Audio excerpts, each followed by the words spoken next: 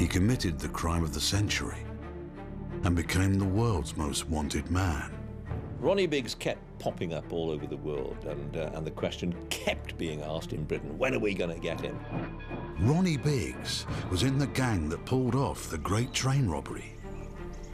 In today's money, they stole £45 million. Within weeks, most of the gang were arrested and jailed. But Biggs escaped. Ronnie Biggs was the man who got away. For 10 years, police hunted the world for Biggs, but it was an unknown journalist who tracked him down. This was the story that everybody in Fleet Street wanted, and I had the luck for it to fall into my lap. The story broke in London, and as always, they said, Mike, get yourself on the first available plane to Rio de Janeiro. It was the story the world was desperate to hear.